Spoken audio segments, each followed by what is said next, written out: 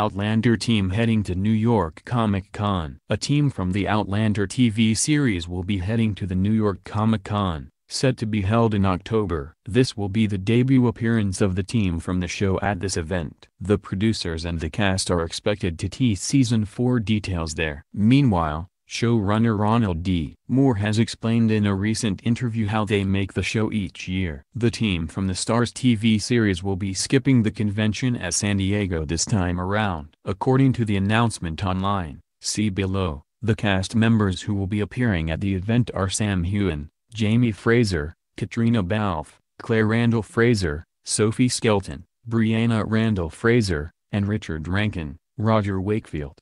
It is not clear who among the producers will be attending the event. A post by co-executive producer Meryl Davis, see below, suggests that she may be one of the participants. Full details about the schedule of their participation will be announced soon. A typical schedule will include a panel discussion followed by fan interaction at the autograph signing. The team may talk about Season 4, and since most of the filming of the show has already been completed, the fans can expect to see a trailer at the event.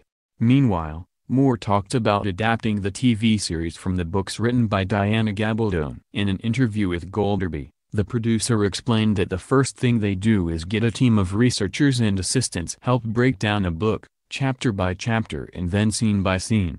The team at the writer's room puts the major plot of the book on a big whiteboard and then they try to fit the story into a 13-hour-long season. This is the time they have to decide what scenes go into the show, what needs to be moved to another season, and what needs to be cut or condensed.